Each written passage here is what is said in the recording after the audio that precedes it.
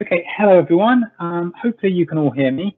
For those of you that do not recognise my voice, I'm Pete Bryant. I'm the President of the Society for Radiological Protection.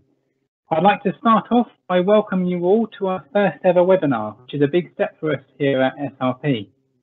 We've had an absolutely amazing response to our webinar programme, and I'm pleased to say that we have over 390 attendees registered for this event alone, which is an absolutely fantastic turnout. So a couple of ground rules for today's event. The talk will last for roughly 1 hour, and I encourage you all to ask questions via the chat function.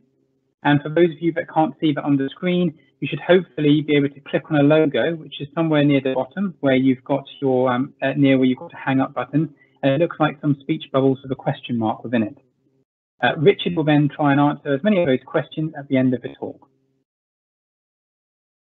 I also encourage you to submit feedback directly to Charlene, as we want to hear from as many of you as possible. There will be a short survey sent out to all the attendees at the end of the call, so please just give us back your feedback. In particular, we'd like to know what other webinars would you like to see.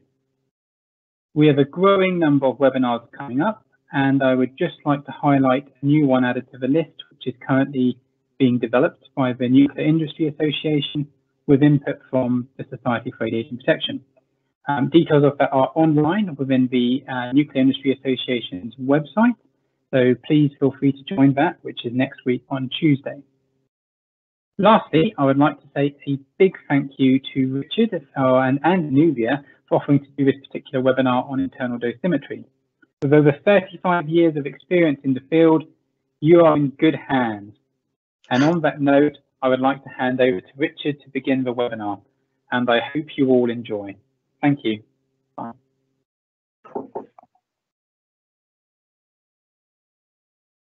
Okay, can you see the slides? Do you want to share them on your screen? If you can go to the Teams app. Hang on a minute.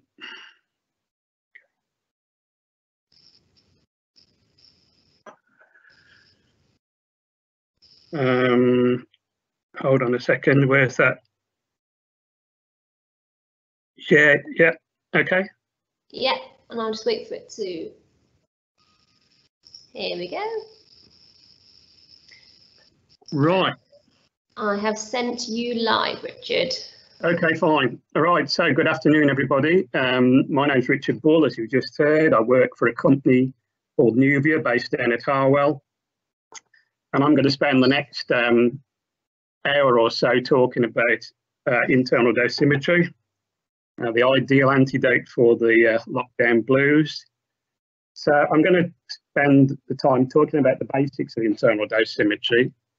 And what I'm going to do is run through the sort of essentials of the subject and try to illustrate them by using tritium as a simple example, so that you can see exactly how the calculations and proceed.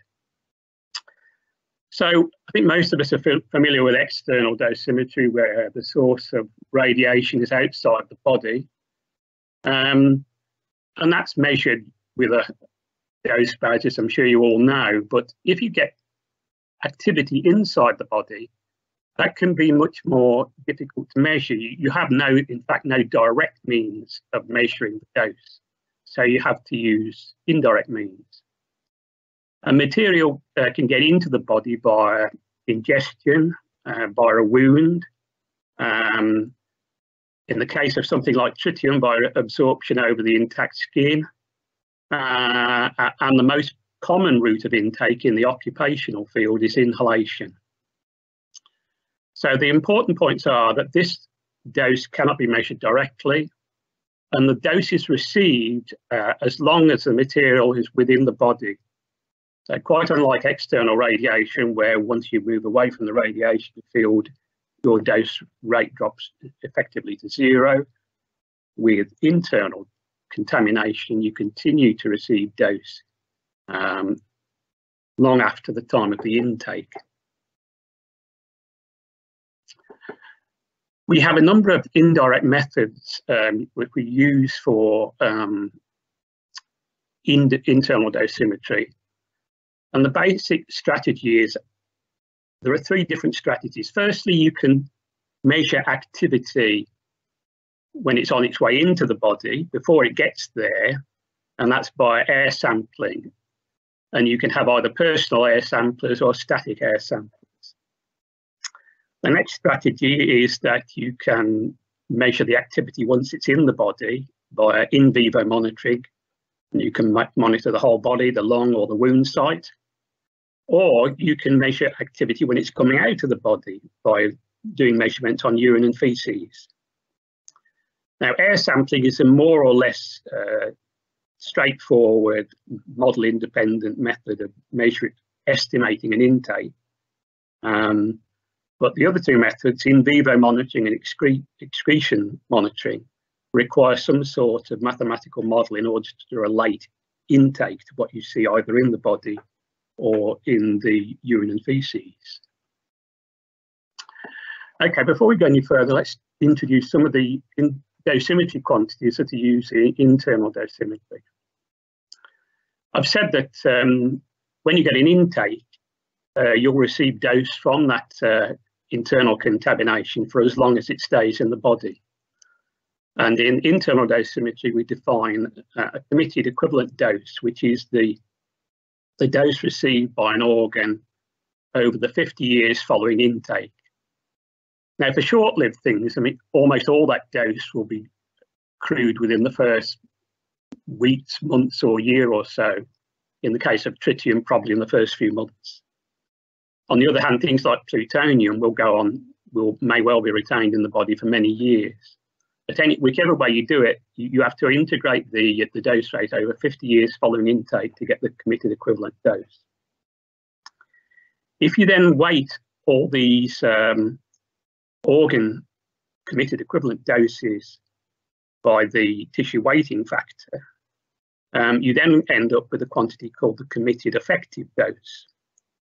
And for example, for the case of plutonium, moderately soluble plutonium-239, 1 becquerel of intake via inhalation gives you a committed effective dose of 3.2 by 10 to the minus 5 sieverts, or 32 microsieverts. There are also a couple of derived quantities that are widely used in internal dosimetry. There's the annual limit of intake, which is simply the intake needed to give you a committed effective dose of 20 millisieverts. And for moderately soluble plute, that would be about 600 becquerels, roughly speaking. And the second quantity is the derived air concentration.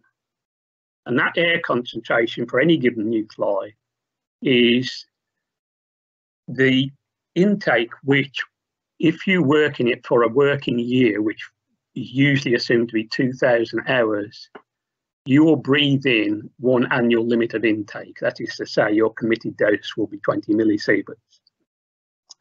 And for plutonium-239, again, that would be the derived air concentration is about 0.26 becquerels per meter cubed.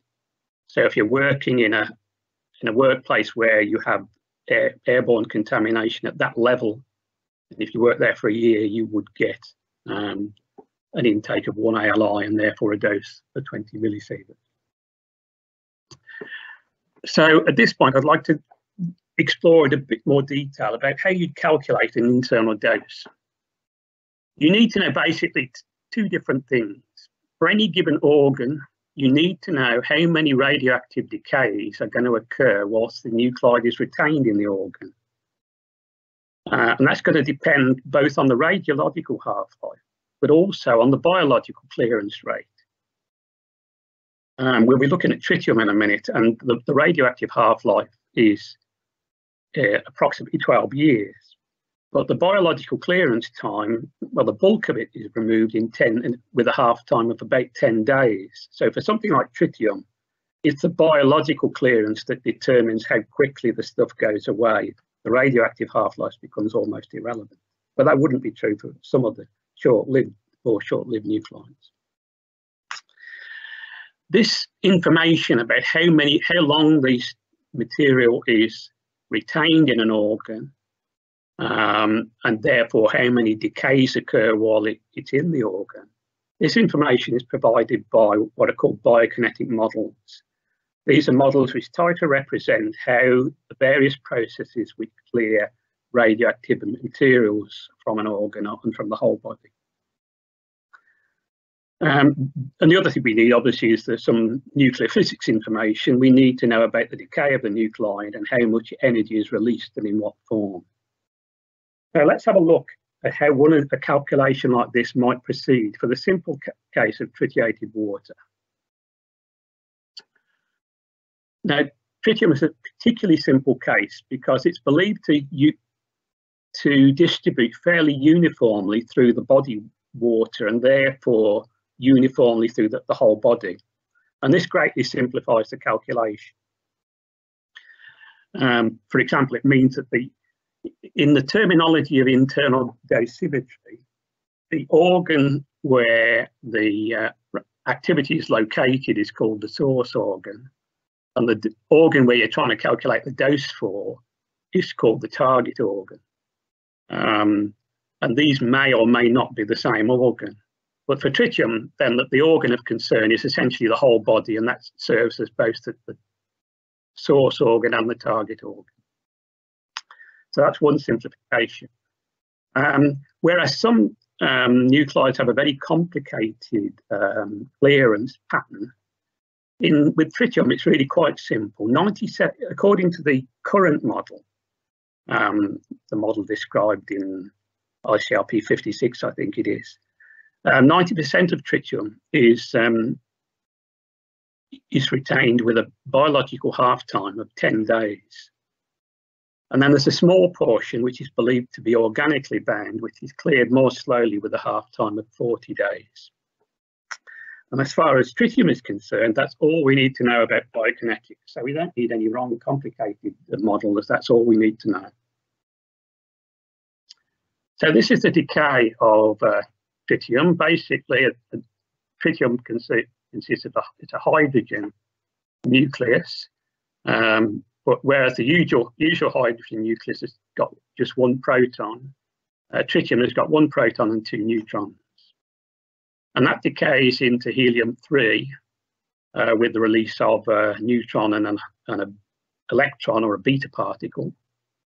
But the underlying reaction is the decay of one of the neutrons to a proton, or at an even more fundamental level, one of the bottom quarks in the neutron becomes an up quark and turns the neutron into a proton. But I'm not going to go into any more nuclear physics than that.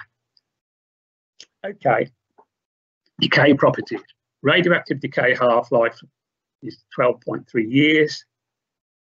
The total decay energy is 18.6 keV, kilo electron volts, and the average beta energy is 5.7 keV.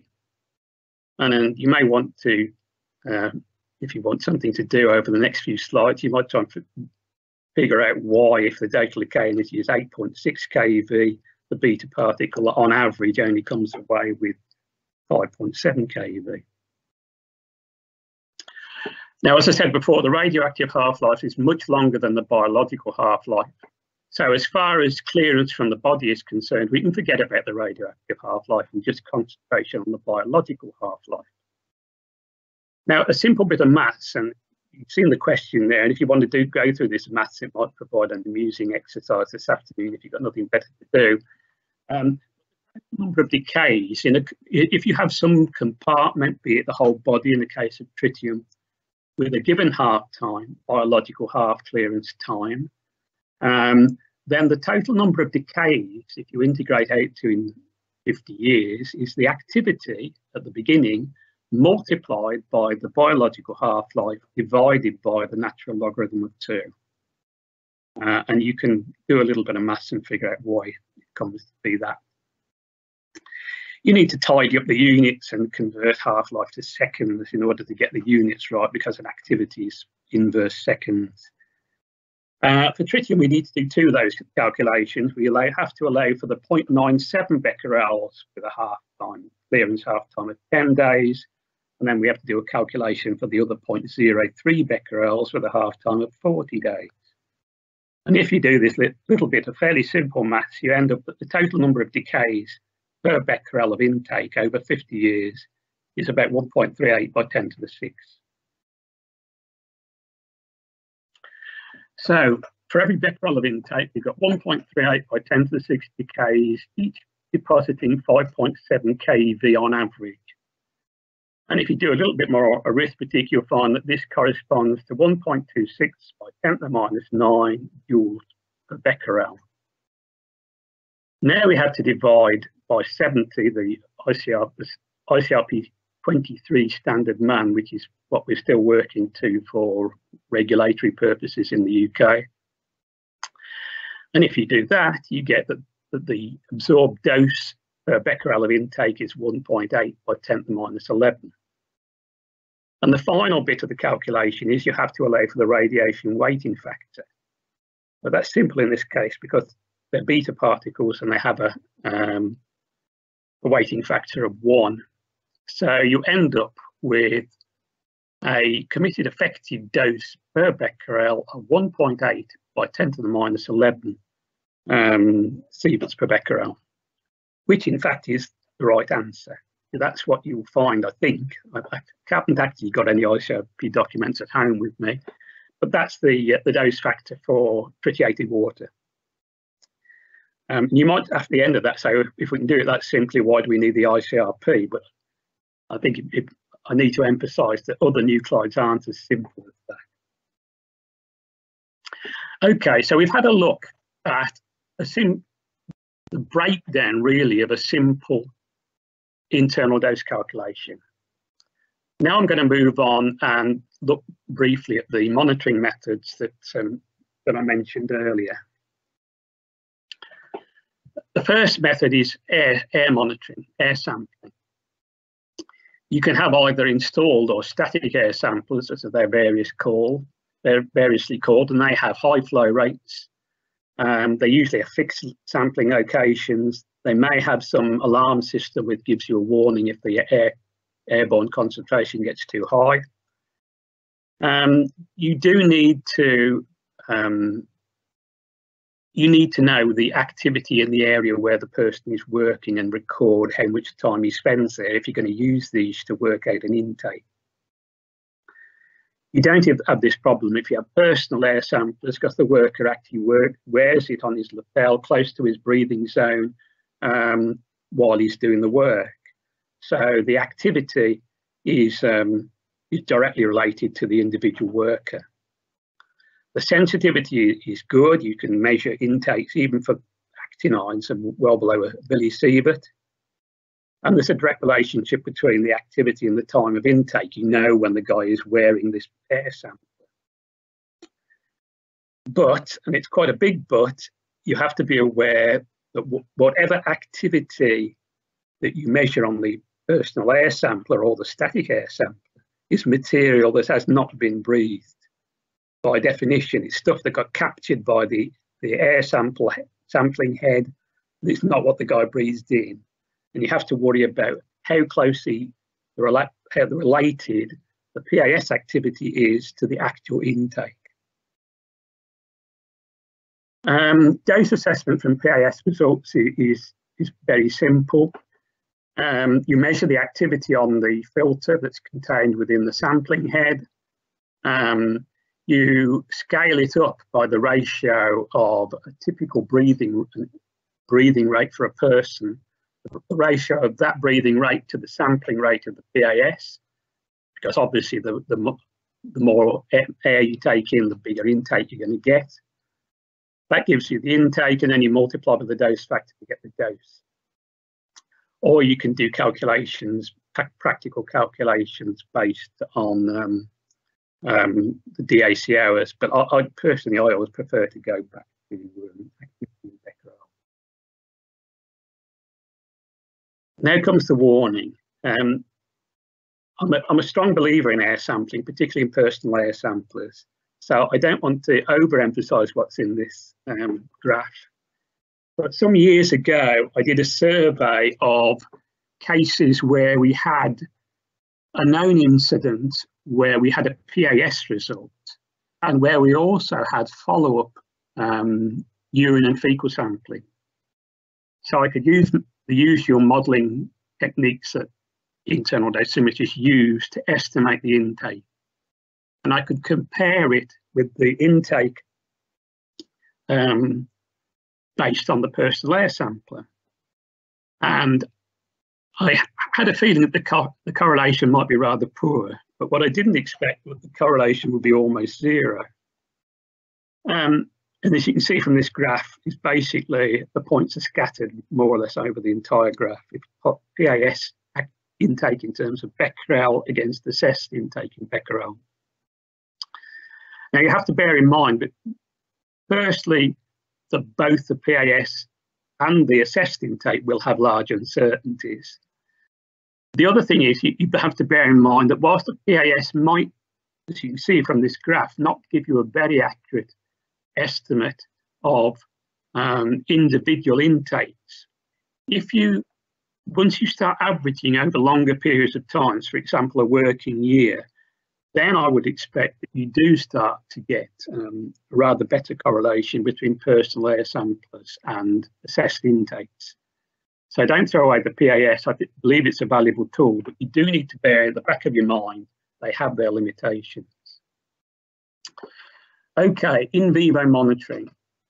There you're actually measuring the activity after it's got into the body. For whole body monitoring, for example, a person might lie under an array of scintillation detectors, sodium iodide detectors, for example. Or you can actually concentrate on measuring specific parts of the body, like the lung and the liver. In vivo monitoring is excellent. In fact, I'd say it's the primary method for which I'd ever want to do monitoring for things like cesium-137, for activation products like cobalt-60. It's an excellent means of determining quite small intakes or very, very small doses, potential doses, using that method.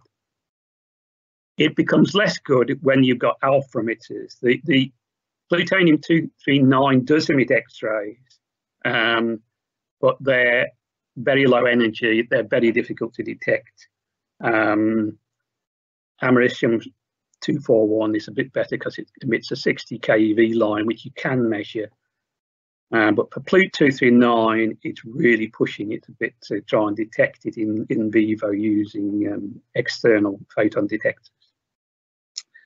So unless you have material where you have a really well-known ratio of Plut to americium, you're not really going to get a sensible result, in my opinion, for plutonium using in vivo monitoring.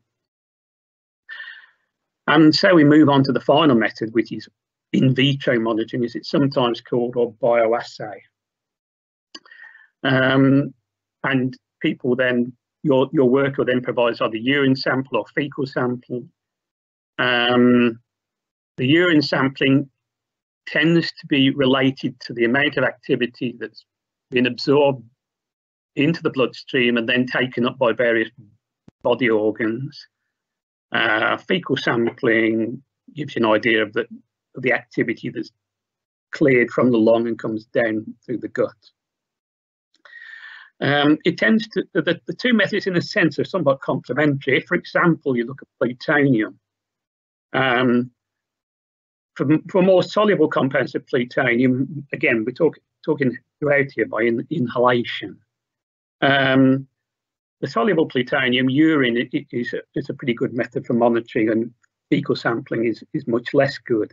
But if you get to highly insoluble compounds, it tends to switch around, and then your urine sample becomes much less sensitive, and a fecal sample starts to become more useful. These are a few detection limits for various methods. You can detect below a becquerel using a PAS. Actinides in urine, you can certainly get down to 0.2 of a millibecquerel in a 24-hour sample, urine sample. Americium in lung, probably the order of a few up to 10 becquerels is your lower limit. Uranium in urine, about a millibecquerels, for example, and then actinides and uranium in feces couple of millibecquerels.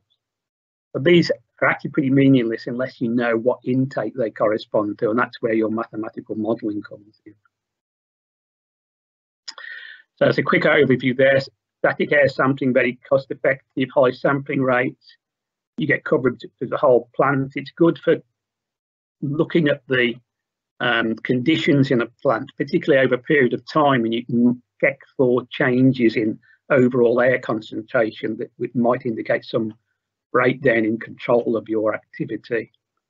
But you have to bear in mind that the relationship between a static air sample and an actual intake for individual intake might be rather poor.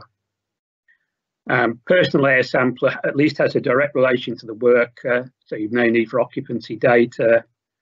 It's sensitive method, simple method of analysis, no mathematical modelling, biokinetic modelling is needed. But as I mentioned before, that you have to worry a little bit about, for individual intakes, what the relationship is between your PAS result and your actual intake. Urine sampling, again, is directly related to the worker, but you need some relatively complex, particularly for actinides, complex bioassay analysis, and also you have this problem for routine monitoring that if, for example, somebody gives a positive urine in a quarterly urine sample, you're then worried about, unless you have some other indication of when the intake was, all you have to worry about when did the intake occur, because that's going to drastically affect the relationship between what you measure in urine and what was the intake. Whole body monitoring gives a nice directed idea of intake, requires some fairly expensive equipment, and it's only really got a good sensitivity for gamma emitters.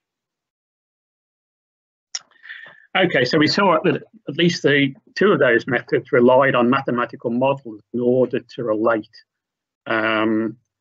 what is retained or what is excreted from the body with what went in the first place. And we basically need two sorts of models, which I've already talked about in relation to that simple example of tritium. But you need dosimetric models, which allow you to calculate the dose to organ B arising from activity in organ A. So, for example, in the case of a gamma emitter, you'll need some kind of effectively gamma transport code that enables you to relate how many of the gamma rays emitted from the activity in organ A that actually reach organ B. So you need to know in detail the geometry of the body and so on and so forth. You also need biokinetic models, as I've mentioned earlier, which allow you to calculate how many decays occur in an organ or in the whole body as a function of time after intake. And just to emphasize yet again, not all the models are as simple as tritium. This diagram gives firstly, it's not kind of schematic for the sorts of modelling you have to take into account. If you have intake by inhalation, for example, then the material first of all ends up in the respiratory tract. It then gets taken up by the so-called transfer compartment, the body fluids in effect, via absorption across the alveoli deep in the lung. And from there, it can go to various other organs, and then ultimately also to urine. Whereas mucociliary action can transport material up the respiratory tract and then down the gut, where it emerges as feces. For a wound, then you get material coming into subcutaneous tissue. It also can get directly absorbed into the bloodstream, and then once again, it distributes through different organs. Ingestion to get the material goes straight into the gut, and then a lot of it will come out in feces. Some of it will get taken up again into body fluids. This is a representation of the respiratory system and how it's split up into different compartments for the purpose of the ICRP lung model. You've got the so-called extrathoracic regions, which include the nose, the mouth, the pharynx. And then you've got the thoracic region where the trachea starts to split up into different bronchi. And then right down at the bottom, the bronchioles, the smaller divisions, then ultimately end up in the alveoli, which is where transport across the walls of the alveoli transfer material into the bloodstream. So this business of creating biokinetic models for the body as a whole and for the different components of the body, it can be quite a complex business. As I've mentioned before, that inhalation is the most usual route in occupational situations.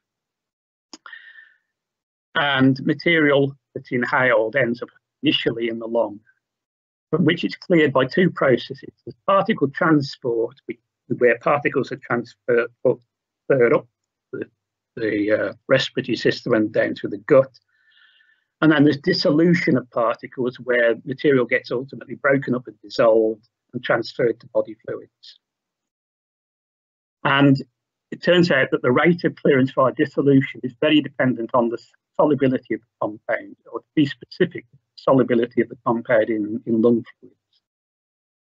Some materials, like uranium hexafluoride, are very soluble. Some, like plutonium nitrates, are moderately soluble, and some, like high-fired plutoxides, are very insoluble. And in the terminology of internal dosimetry, these different sorts of compounds are labelled type F, type M, and type S, where the F stands for fast, the M for medium, and S for slow, according to how, roughly speaking, how quickly or slowly these materials are cleared from the lung via dissolution. And these solubilities have a big effect on how the material is cleared, how much dose is received by different bits of the body, and how much you're going to see in urine and feces. And when we model in the biokinetic modeling, we have to give different clearance parameters to these different sorts of compound. Once you've done all your various calculations, you can calculate these quantities that I mentioned much earlier, and that's annual limits of intake. And these are all for inhalation. So for things like plutonium, moderately soluble plutonium, for the actinides, you've got annual limits of intake of around between 600 and 700 becquerels, very roughly. Or for uranium-238, the annual limit of intake is much higher. It's about 12,500 becquerels. For less soluble materials, the annual limit of intake is larger, which is a way of saying that the dose per unit intake is smaller. So these are overall less hazardous than the moderately soluble compounds. And that's despite the fact that they actually will probably give a bigger dose to the lung, but much less is taken up across the body fluids and gets absorbed in the other organs. So overall, you find that the type S compounds produce less dose per becquerel than the type M compound. And for type S compounds of actinides, of the higher actinides like plutonium, your ALIs of the order of a couple of thousand, and that is a bit larger than for uranium-238. You can also use your mathematical models to calculate excretion and retention curves, which is, of course, what you need if you're going to interpret in vivo monitoring or excretion monitoring. This is type M, that's the same, moderately soluble Plut-239. And you can see that the signal, the amount of activity coming out in feces is a lot higher than it is in urine. Although you also have to bear in mind that the detection limit for the bioassay of fecal samples is a better order of magnitude worse than it is for uranium. So, sorry, for urine. So it's not quite, the picture isn't quite as rosy. But if you look carefully at that graph, you'll see in the early stages, the fecal activity is about 2 and a bit orders of magnitude higher than the urine activity. If you go to type S, you'll see the difference is much greater. Now the fecal activity is at 1, 2, 3, 4, nearly 5 orders of magnitude higher for the fecal activity than for the urine activity. And this ties in with what I said earlier, that for type S compounds, fecal sampling starts to become more effective than urine sampling. For type M compounds, it switches over the other way. And the basic reason is for that is these excretion curves. Okay, so that's enough of the formal stuff for the time being. Let's go back to our old friend tritium. Now, tritium is usually monitored by urine sampling.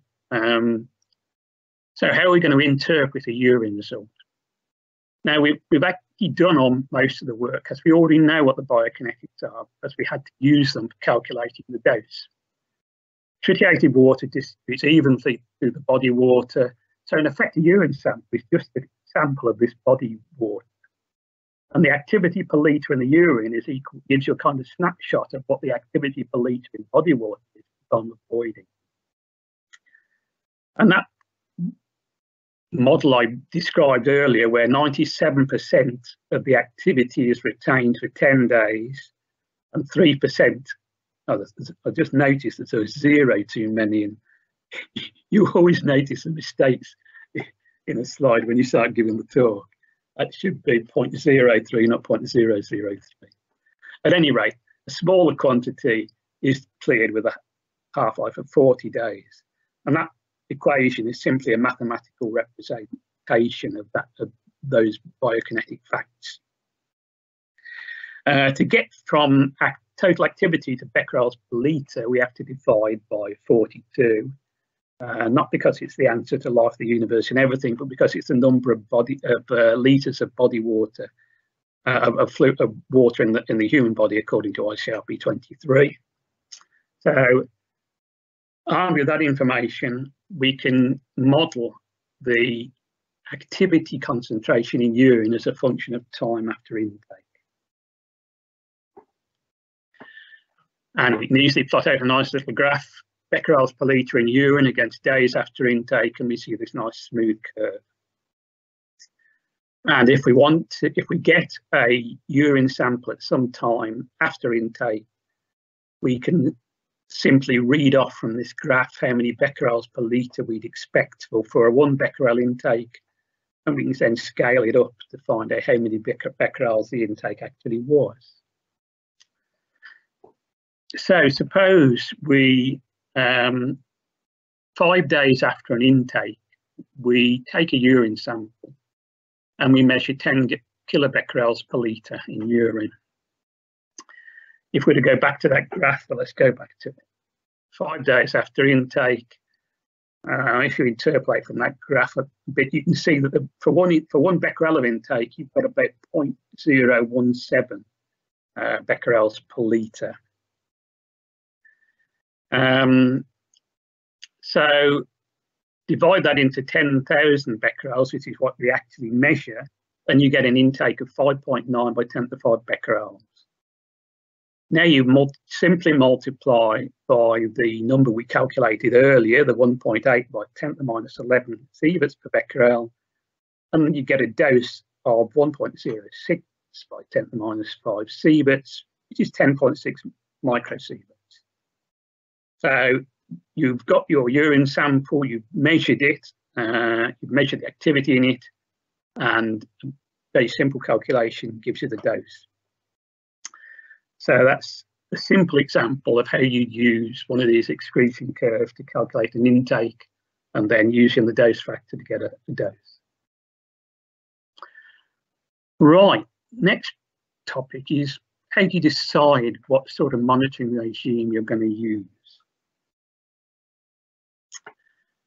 Now, in the UK, the HSE requirements for approval of dosimetry services require that the monitoring you use should be able to get down to doses of 1 millisievert per year, and also that you shouldn't this, whatever procedure you use, shouldn't underestimate the true dose by more than a factor of 3, and also avoid undue pessimism. And the other requirement is the extent of the monitoring program and the effort required. It should be proportional to the actual exposures or risk of exposure. So basically, you don't want to throw the kitchen sink at some situation where you're only going to get doses of less than a microsievert per year. You have to use a bit of common sense in designing these monitoring regimes. There are various different sorts of monitoring. You can have what's called assessment monitoring, where you actually use the bioassay regime.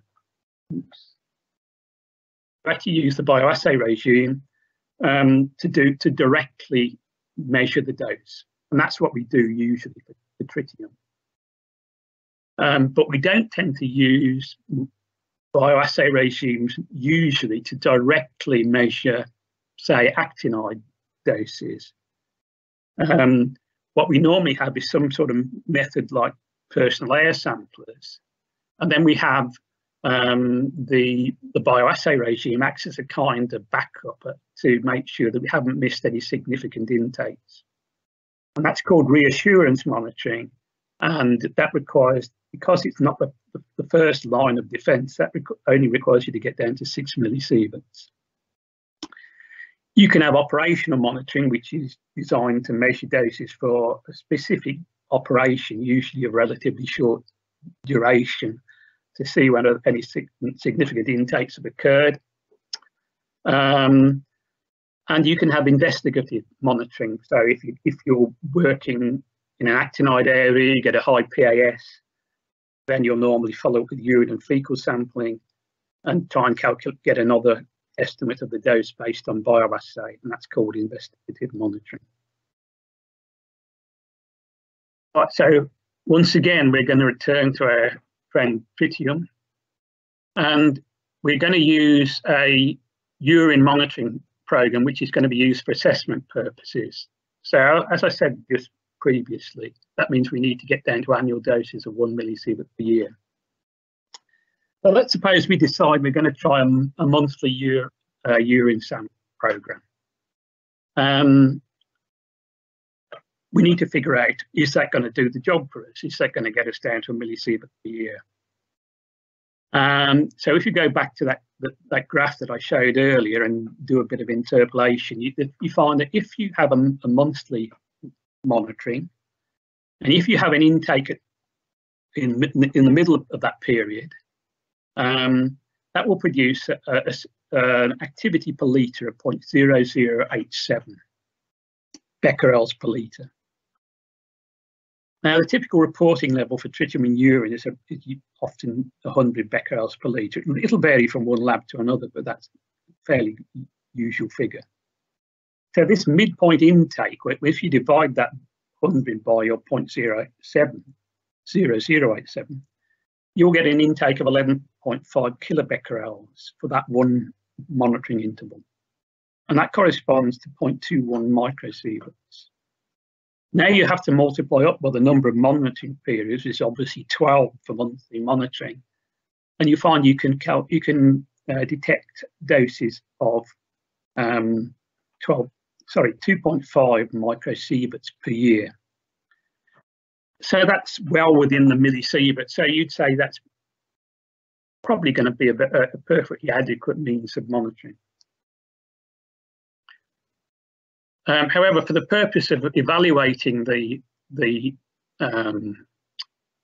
monitoring regime, we've used intakes at the midpoint of each monitoring interval. Suppose they actually occur at the beginning of each monitoring interval. I mean, you'd be pretty unlucky if this happened, but you have to at least consider it. And if you go through the same calculation again, you look at the graph, you find that now you would get, your sample would get 0.0033 becquerels per litre, and your single urine would give you a dose of 6.5 microsieverts annually. Sorry, that your monitoring regime would give you 6.5 microsieverts annually, which is less than a factor of 3 greater than the 2.5 microsieverts. So your underestimate factor is less than 3. And so once again, you conclude that this monthly monitoring regime would be acceptable. So a monthly monitoring, urine monitoring for tritium is perfectly acceptable, but there's nothing to stop you using more frequent monitoring. I mean, you may, because the person or the company involved in this particular process might decide they want more frequent monitoring. For example, for control purposes, there's nothing to prevent you in the regulation doing monitoring as often as you like. But what this calculation shows that as far as detecting annual doses of better than a millisievert per year, monthly monitoring would be perfectly adequate. Another topic which I think that doesn't get enough attention because it's difficult to turn into a mathematical model is when do you need internal dosimetry monitoring? You need to consider this is difficult to quantify, but there are various things you need to take into account. One is the type of nuclides you're dealing with. For example, Plut-239, 238, Americium-241 all have relatively low annual limits of intake. They're hazardous materials. They're obviously a different matter, for example, from tritium, which has a much lower dose per unit intake. You have to consider the physical form. Is it solid? Is it liquid? Is it vapor? Because that's going to affect how well you can control the material. What sort of work are you doing? Are you doing wet chemistry, handling waste drums? Are you working in a dusty environment? Are you administering radiopharmaceuticals? And what's the work environment like? Are you using a fume hood, open bench, glove box? So there are all these factors to take into account, but they're difficult to quantify, in time to figure out what sort of dose a person might get. I'm not going to spend too much time on this. It actually, I think, in my opinion, deserves a talk all on its own. But there is, for example, an algorithm thought up by the IAEA, which attempts to quantify this sort of thinking. And you calculate a decision level D, and if D is greater than 1, you decide that monitoring is necessary. And the criterion for calculating this D is that D of 1 is equivalent to getting an annual dose of a millisievert. They come out with this physical form factor, which is 0.01, which they seem to pluck from mid-air without any great justification. I'm quite sure where it comes from. But there's a protection safety factor, which is small if you've got something like a glove box or a fume hood, but is 1 if you've got an open bench, because basically there is no safety factor involved. You've got a handling safety factor, which will depend on whether you've got dry, dusty conditions or whether you're dealing with a fairly intact solid source or with liquids or whatever. And for dry, dusty conditions, it's 100. And then you have to feed in the dose coefficient. So I'm doing a calculation here for a kilobecquerel of americium nitrate, for which the dose coefficient is 2.7 by 10 to the minus 5 sieverts per becquerel. And if you put all these rather dodgy numbers together and multiply them together, you come out with 27. And since that's a great deal greater than 1, you would conclude that you do need a monitoring program for this sort of work. Whilst all the numbers that go into this are fairly dubious, I think that at least this algorithm does help you to focus on the things you have to take into account when deciding whether you use monitoring or not. Right, so that's a brief run through internal dosimetry, but to finish off, I want to talk very briefly about what changes are going to occur when the new OIRs come in, the operational intakes of radionuclides that have been published by the ICRP recently, because the models that we use to calculate doses and to calculate excretion and retention have now changed. And the bad news is they've got even more complicated. we've got revisions to the old ICRP lung model. We've got new dosimetry that's based on the voxel phantoms, which have a more accurate description of the geometry of the different organs within the body. You've got new systemic models. All of these are going to feed through into our calculations of dose factors and retention and excretion. So let's have a look first of all at dose factors and ALIs. I put these are all for plutonium. We've got the three default solubilities types F, M, and S, which are all of the order of 10 to the minus 5 in the OIRs. A big change is that now, in addition to default dose coefficients, they're also providing specific dose coefficients for some of the better studied compounds. So now, whereas before OIRs, Plut nitrate was simply regarded as type M, they've now come up with a specific set of parameters for plutonium nitrate, which differs very slightly from type M. And also they've come up with parameters for plutonium dioxide. The ALIs are listed in the third column. That's again for the OIRs. We can compare those with the ALIs that we've got currently based on what we would find, for example, if you use the dose factors in ICRP 68. And you'll see that type M and plutonium 239 or plutonium 239 nitrate, the ALIs have gone up, which is to say that the dose per unit intake is now smaller. So that's good news. On the other hand, for Plut dioxide, the situation has got worse. They now got a lower ALI by a factor of 3 than in ICRP 68, which means that according to the new modelling, Plut dioxide is now more hazardous per becquerel than it was thought to be. If we look at americium, we've got once again that we got the default categories. We've got now a specific dose per unit intake for americium nitrate. We can calculate ALIs from those figures. Type M, the ALI has gone up, and also for nitrate. Type S, there is no equivalent figure because in the ICRP 68 system, there weren't supposed to be any type S compounds of americium. But now it's, I think, and I welcome this particular step, it's now I think, been accepted by ICRP that americium, whilst pure americium compounds probably never are that insoluble, in reality, in the workplace, you often don't get pure compounds as an aerosol. What you get is mixtures. And if you get some americium hitching a ride on a plutonium oxide particle, which is highly insoluble, then the americium itself is going to be carried along with the dissolution of the plutonium oxide, which means it will have, in effect, type S solubility forced upon it. And I think that's a real practical situation, and I'm quite glad that the ICRP have taken that into account. Tritium, very little change. Tritiated water, we've done the calculation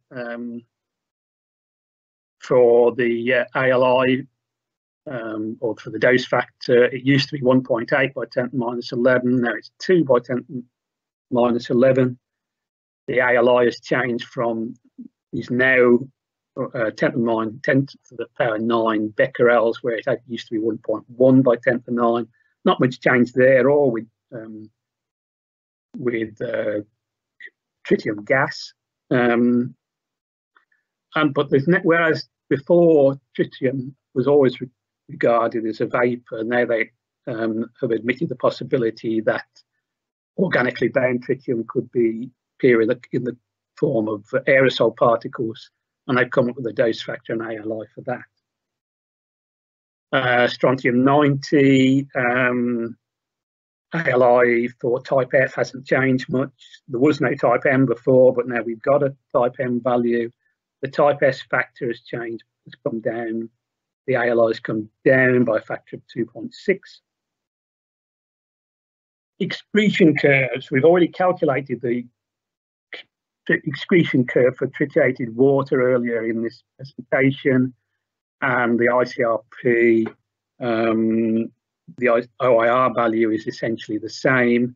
I'm not quite sure, those little bumps I think are sort of rounding approximations, but essentially there's no difference. This is the one that surprised me. When I've plotted on this graph the current excretion curve for type M Plut 239, and I put the OIR excretion curve in, and if you look right at the beginning, whereas the old curve dropped monotonically in the early days after intake, now we've got this rise. It starts off low and then it goes up. I have to say, in Harwell cases, I've never seen any evidence for this, but that I think needs a little bit of thinking about. And we've got something rather similar going on with type S. Under the old models, a monotonic decrease, at least up until you get to a few hundred days, and then you get a slow rise, then a drop again. For the OIR models, you get a rise, then a drop, and then a slight rise again, and then a drop. And you'll see that the curves are quite, at times, quite separated. So the interpretation of urine activities for plutonium will change with the new OIR models. So that concludes the talk. Thank you very much for your attention.